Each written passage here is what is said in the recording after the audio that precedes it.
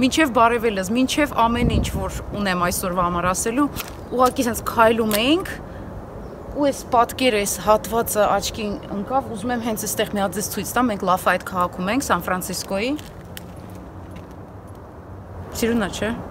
Այ հիմա բարև ձեզ։ Մենք Լաֆայետում ենք, դուրս ենք եկել զբոսանքի, մի քիչ էս շրջակայքին ծանոթանալու, բայց ես տենց էլ ձեզ չպատմեցի համերգի մասին, չասեցի ինչու էր այդ համերգը ինձ համար այդքան կարևոր, երկար սպասված եւ հաճելի։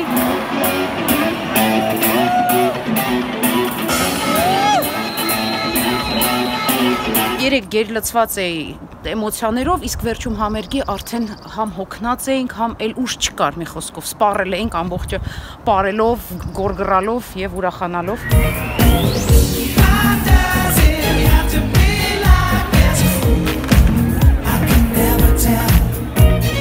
Եթե դուք նայել եք իմ անցած վլոգը, արդեն հասկանում եք ինչի մասին է գնում խոսքը։ Այս համերգին մենք շատ երկար էինք սպասել, որովհետև 13 տարի առաջ էինք վերջին անգամ Ջամիրոքվայ խմբի համերգին եղել։ Ջամիրոքվայ խումբը ես սկսել եմ լսել դեռ 95-96 թվականներից, 2002-3-ին, երբ արդեն հեռուստատեսությունում էի, հիշում եմ համարյա բոլոր հաղորդումներից մեջ որպես background music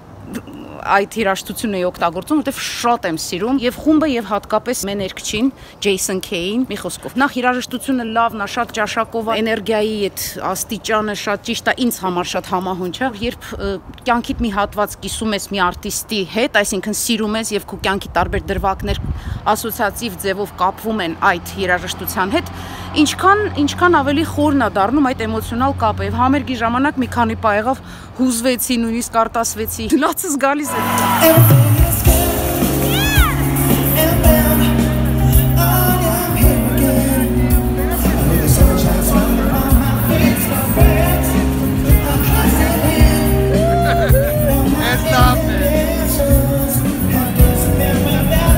Ու հասկանում ես, որ մի մարդ կարա հազարավոր մարդկանց ոգեշնչի մեծ հզոր դրական ուժ փոխանցի, պետքա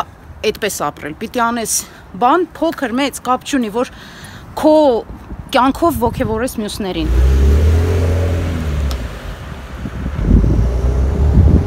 Բայց հիմա ես ձեզ ասեմ ընդհանուր առմամբ ինչ է կատարվում, մենք եկել ենք Սան Ֆրանցիսկո, այստեղ արդեն մեր հին վլոգերում, ովքեր որ բոլոր վլոգերը դիտում են, հավատարիմ ձևով, երկու մենք այստեղ վլոգ արեցինք, երբ եկել էինք Labor Day, հիշում եմ տոներին, Տիգրանի մորաքրոջ տղայի տուն։ Բարև ձեզ։ Էս ինչ սիրում ոնց է Big Berry տուն լինի, չէ՞։ Էս ինչ հավես է։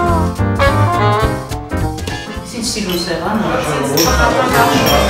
Այս անգամ ավելի շատ ուզում ենք ուսումնասիրենք Լաֆայետ քաղաքը, Սան Ֆրանցիսկոյին կից քաղաք է մոտավորապես, եթե չեմ սխալվում,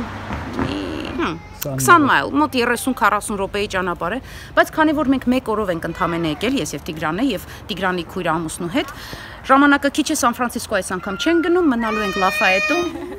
Հանդարտ, շատ մաքուր, շատ սիրուն քաղաք է։ Հիշում եք անցյալ անգամ ասում եմ ոնց որ Իջևանը լինի, շատերը կարծեցին ես Իջևանից եմ։ Հայաստանյան այդ հյուսիսային քաղաքներն է հիշեցնում Շամշադին, Իջևան։ Գնացինք, Սուսոն շատ լավ է պատրաստում, ընդհանրապես այն որ ասում են լավ ձեռք ունի։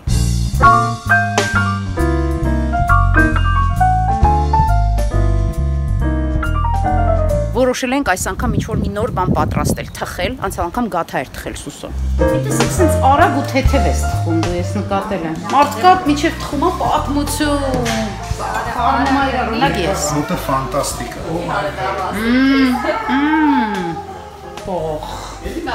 Շատ։ Հիմա այսքան որ ասացի, երևի այդ վլոգը ստիպված պիտի նայեք, եթե չեք նայել, որպեսզի պատկերացում կազմեք։ Մի բան կթխենք, օրը կանցկացնենք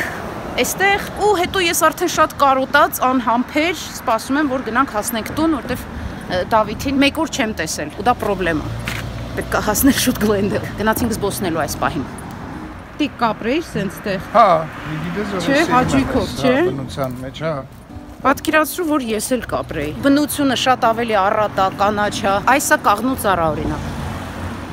Գեղեցիկ ծառերը հուզիչ են։ Տիկո, ես ինչ որ երեկվանից անընդհատ հուզվում եմ։ Էս ինչ պրոբլեմա։ Պրոբլեմա։ Ինչ։ Մի տարբերակ կա, բայց չեմ ուզում ասեմ։ Այն որ պարավում ես էդ, հա։ Լավ էլի տիկ, միգուցե իմ հոգին ավելի սենց բաց ու զգայուն է դարձել։ Հա, բայց ինչ պարտադիր է դա տարիքի հետ կապել։ Վայ, բալա ջան։ Շատ անկեղծ դու չհուզվեցիր Ճամրոկվայ ամերիկի ամբողջ ընթացքում։ Դե ընդհանուր առմամբ հա։ Ոայ շնորհակալ եմ անկեղծության համար ապրես։ Չեմ ասում ձայնով սկսել լացել, բայց հուզմունքի պահ կար, չէ։ Հա, իհարկե։ Այ ինչ լավ է դիք ջան ապրես։ Որն է Լիլիի դպրոցը։ Լավ մոտ է։ Սա Լիլիթն է, Տիգրանի հարազատ քույրն է։ Ես մեկ-մեկ մոռանում եմ, որ դուք շատ մարդկանց չգիտեք, պետքա ծանոթացնել։ Երբեք առիթ չի եղել ներկայացնելու։ Ներկայացնենք, հեսա կգնանք զրուցենք, Լիլիթն էլ ատամնաբուժ է, Ռաֆին կոմպյուտերների մասնագետ է, ամբողջ կյանքը պատմեցի մարդկանց, ինչ անում։ Կարողա պետք չէր գնացինք։ Լիլ, քո մասին էի խոսում։ Լիլոյին առաջին անգամ եմ ցենց պաշտոնապես ծանոթացնում։ Սա Լիլիթ Բաղդասարյանն է։ Ոս հենց մի քիչ պատմում եմ ձեր մասին, դու դեմ ես, ասում ատամնաբուժ ես, ամուսինդ կոմպյուտերի մասնագետ է։ Ինչ կարող եմ ուրիշ պատմել, թույլատրելի է։ Գիտես պատմել։ Մարդիկ արդեն ինձ ահագին էլ գիտեն, ես քեզ ասում։ Դե Լոս Անջելեսում բոլորը գիտեն, որտեղ TV վրա։ Այո, բայց Հայաստանում, Եվրոպայում շատերը նոր են մեզ միացել նայում են։ Հայաստանում։ Այ հիմա կիմանաք։ Սա իմ տալն է։ Բայց Հայաստանում որոշները կիմանան իհարկե 100%։ Որտեղ 30 տարի Հայաստանում եմ ապրել։ Բան եղավ, այդ կրակոցը Ֆլորիդայում շա։ Ահա։ Ասում եք guard դնենք։ Open campus-ը, like քանի հատ entrance ու exit ուսը դու ոնց guard կդնես։ Yeah, seriously, like exactly. Ահա, լավ։ Բայց շատ բաց campus, ասեմ քեզ մեր RD-White այսքան բաց չի։ Մենք օրինակ sense հեշտ RD-White չեն կարող մտնել։ Հա։ RD-White չես կարող։ Չես կարող մտնել։ Որտեղից է դուրս գալի Լիլի։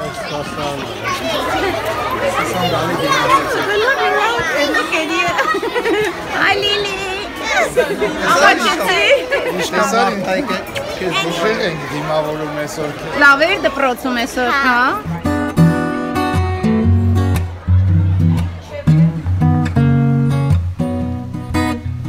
Ասում եմ Սիրունա։ Սիրունի կա չէ Լաֆայետը։ Շատ լավ, country style։ Հա։ Տեսեք, sense պուջուրիկա ու Սիրունիկ զգում ես։ Հա, հա։ Եվրոպական style է։ Այս քայլելու գաղափարը շատ լավն է, շուտ եկա։ Լավն էր դիք։ Բավականին շատ զբոսնեցինք, բայց արդեն սկսում ենք ժամանակի առումով խեղճանալ, որտեվ ժամը 8-ին է թռիչքը։ Պիտի հասցնենք գնանք տուն, թխենք Սուսոյի հետ Ելակի Ռուլետ, եթե չեմ սխալվում։ Իվ հեքիաթային տեղ է Լաֆայետը։ Ես հասկացել եմ, ինձ մոտ ասոցիատիվ ինչ-որ բան կա։ Եթե ինչ-որ մի բան հիշացնում է Հայաստանը, ես միանգամից ասում եմ շատ Սիրուն է։ Ես ինչ ոսկորներ են շարած։ Ինչ բան։ Սա իսկական ոսկորներ են։ Կարող ասես։ Գնամ ու հայտնվեմ Մարդակերի տանը, շատ հեքիաթային տեղից պետք է շտապ դուրս գալ։ Մի քիչ ինչ-որ չափից ավել սիրուներ վազեցինք։ Եվ հիմա ոնց որ խոստացել էինք, համով բան ենք պատրաստելու։ Ելակի ռուլետ։ Մեծաձու։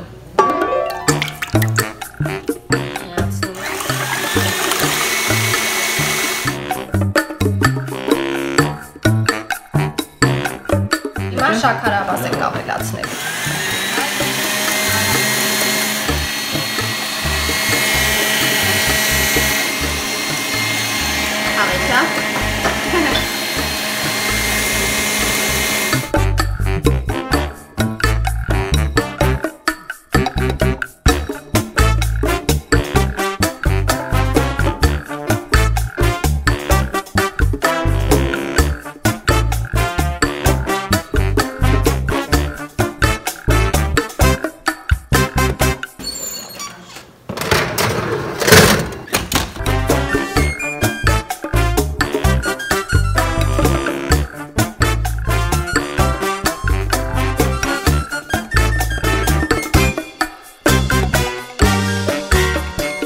Թողնելու ենք սարճի։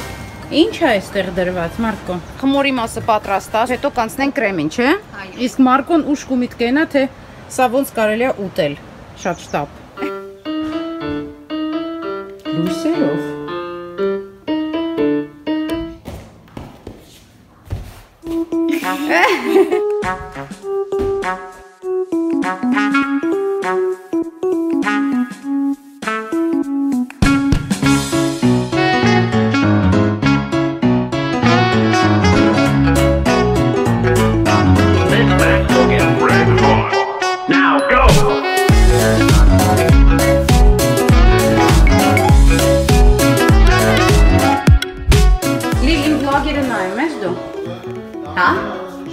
ես։ Գիմնաստիկա չեք ուզում անեք մի քիչ։ Մարկո, արի գնանք գիմնաստիկա անենք, Մարկո։ Հիմա կրեմն ենք պատրաստելու։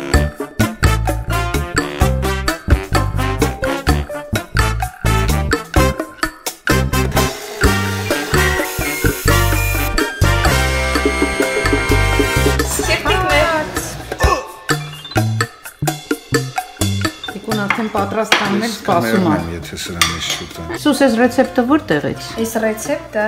մենք որ ապրում ենք Օհայոյում, Սինսինաթիում, մեր լավ ընկեր Սոֆիկի ռեցեպտը։ Արտակարգ թխումը։ Սոֆիկը։ Այո։ Գնանք Սինսինաթի Սոֆիկի թխածն էլ փորձենք։ Սոֆիկը շատ համով է թխում։ Քեզնից համով։ Այո։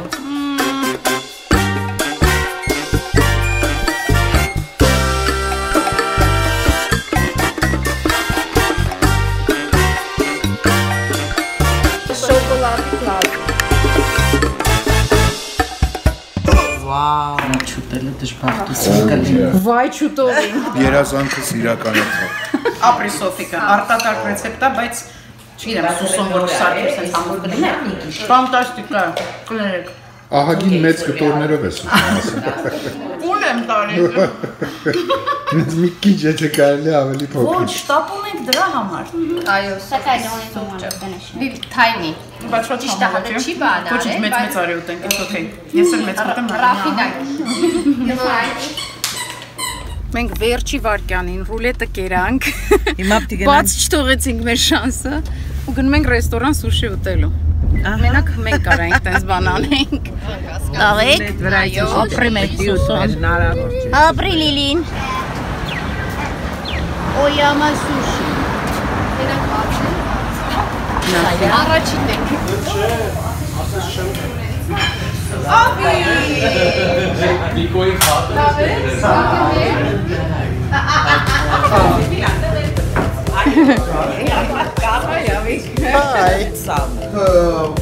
Total is 2 spicy.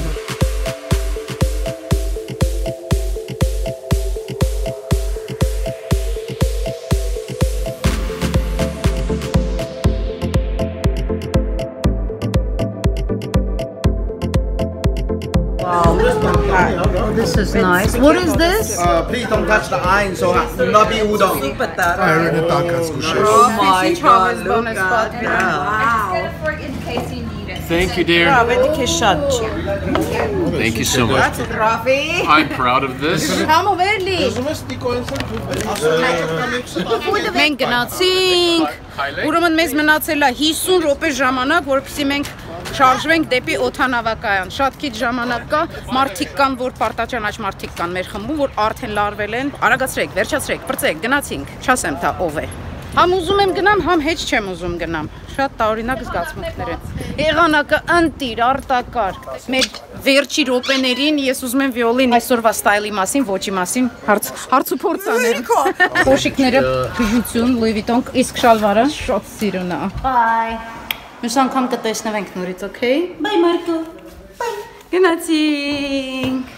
Գնացինք։ Բայ Ազիզյան։ Դուրս չմրսես։ Ոյ։ Սրա հետ շատ կապվեցի։ Ստեսություն, շատ շնորհակալություն Բաբսան, спасибо за всё. Вам Ջան, անպայման Մերսի շատ։ Մյուս անգամ ինչ ենք թխում։ Ես էլ Կմտածենք։ Բարի երեխեք ջան։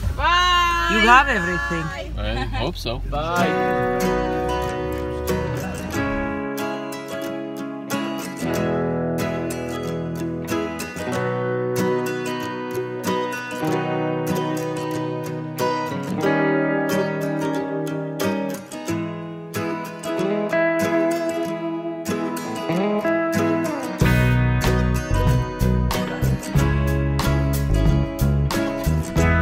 For you too. Arman քեզ էլ բարի ճանապարհ։ Բարի ճանապարհ։ Մյուսը լոսում թե Սան Ֆրանցիսկոյին։ Մյուս հանդիպումը։ Դե մենք գալու ենք։ Եկեք, աստա։ Գնացինք առայժմ։ Բայց գուշ կգնաս։ Վերջ, քանիսին հասանք։ Լավ եկանք, չէ։ Չենք ուշանում, կարանք հասցնենք խաղալիք առնենք, իմ ուշկու միտքը հիմա է դա որ հասցնենք մի բան երեխաներին առնենք։ Գոնե ամենապուճուրի համար, գոնե տավուլին մի բան պիտի գտնեմ։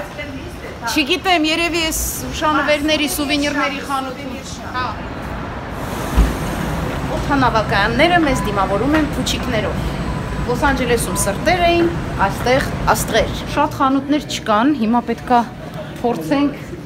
հարմար մի բան, սա սպորտային թեքում ունի, չեմ կարծում Բիկային Էրնեստին այս վերջի տարիներին դժվարացել է մի բան առնել, իրանք շատ սպეციფიկ յուրահատուկ բաներ են հավանում ուզում, մեկ-մեկ մի բան առնում եմ, բերում եմ, ասում են, «Մամ, դրա համար ես էլ չեմ առնում»։ Ահա։ Այսպես մի հատ փուճուր բան ես տալիս ու երեխան լավ ուրախանում է։ Այս հերոսից հաստատ կսի վաքենում եմ, այն նկարել շատ է սիրում։ Միկի։ Ահա, տեսեք հիմա մենք ոնց են գտնելու։ Էս մեկ։ Սա էլ է հարմար ինձ թվում է, բայց մեծերին ոչինչ չառնելը մի քիչ սխալ կլինի, որպես ծնող, մի քիչ անազնիվ է։ Մի հատ անջատի, անիմաստ է հիմա ստեղից իրանց որևէ բան առնելը։ Բան պետք չի։ Կոնֆետ։ Թակ, պետք չի։ Գուլպա։ Գրիչ։ Բաժակ, դրամ կհավաքեն վերջապես։ Այստեղ։ Ետ։ Այս էլ չանցավ։ Այս գլխարկները օրինակ ինձ դուր եկան, այսա։ Հիմա Տիգրանը կասի, որ ինձ չի սազում, ու մենք կգնանք այստեղից։ Բայց եթե սազի ազնիվ ասելու ես, որ սազում է։ Չի սազում։ Ոչ մի բան չգտա տղաների համար։ Մի հատ պաչիկ կնվիրեմ ու դրանով կվերջացնենք։ Thanks a lot. Good night. You too. Hi. Hello. Վերջ նվերը առա, կարևորը դա էր։ Գնանք հասնենք տուն։ Վերջում ուզում ես արդեն տուն հասնես, չէ։ Հա, ոնց։ Հա, ես հանգստացած եմ տուն գնում։ Չէ, ես ֆիզիկապես Ֆիզիկապես հոգնած, մտովի մի քիչ հանգստացած։ Տիգրան, լավ ես։ Չվախենաս։ Թռնելու ենք։ Լավ, չես վախում, հա, չես վախում։ Բայց չէ որ ես որ չես ասում եմ չվախենաս, ես ինքսինց դուխ եմ տալիս։ Ես էլ չեմ թաքցնում, ես կոնկրետ դիսկոմֆորտ եմ ապրում ինքնաթիռում, բայց հիմա այնքան հոգնած եմ, որ էլ շատ հաճելի, լավ հուշերով լցված գնում ենք տուն, կարոտած երեխաներիս, ու ձեզ ուզում եմ շնորհակալություն հայտնեմ, որ մեզ հետ շրջեցիք, զբոսնեցիք, լսեցիք այն ինչ որ ես ձեզ պատմում էի, հուսով եմ հետաքրքիր էր, եթե հետաքրքիր էր, խնդրում եմ լայք արեք մեր տեսանյութը եւ մյուս այլ տեսանյութերը նույնպես։ Մեզ բարի թռիչք, ձեզ բարի օր։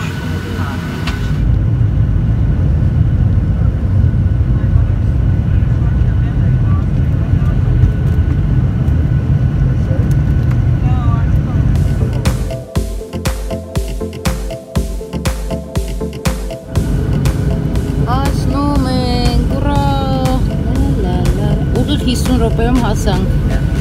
Այս կապույտ տեսեք։ Հա, այսա։